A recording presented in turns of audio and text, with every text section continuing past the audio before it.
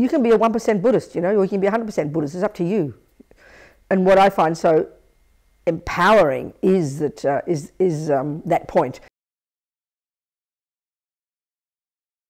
And why is that so? Because on the face of it, Buddhism looks like any other religion. You know, I'm a nun. It looks the same, identical. You go to a Tibetan monastery. I mean, it's dripping in holy things and ritual, but actually the fundamental difference that I find really important to understand, and even just is that Buddha is not a creator. Buddha doesn't assert a creator. We kind of all know that, oh yeah, there's no creator in Buddhism, but we've got to get the implication of that, which is so powerful.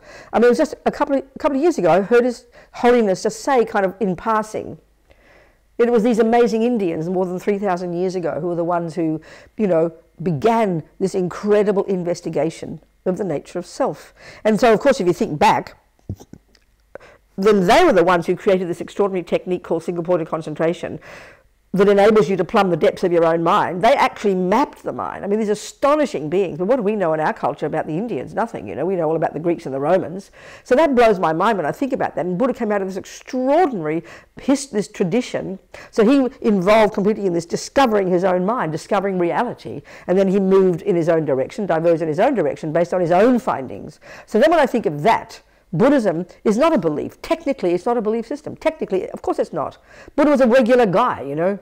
So if Buddha's a regular guy who became a Buddha, then all the methodology is there for anyone to take according to their own pace and their own liking, you know. And it's not a question of believing in it or a question of being 100% or 1%. You do it at your own pace. So you can, you know, it's basically being your own therapist, like Lama Yeshe puts it.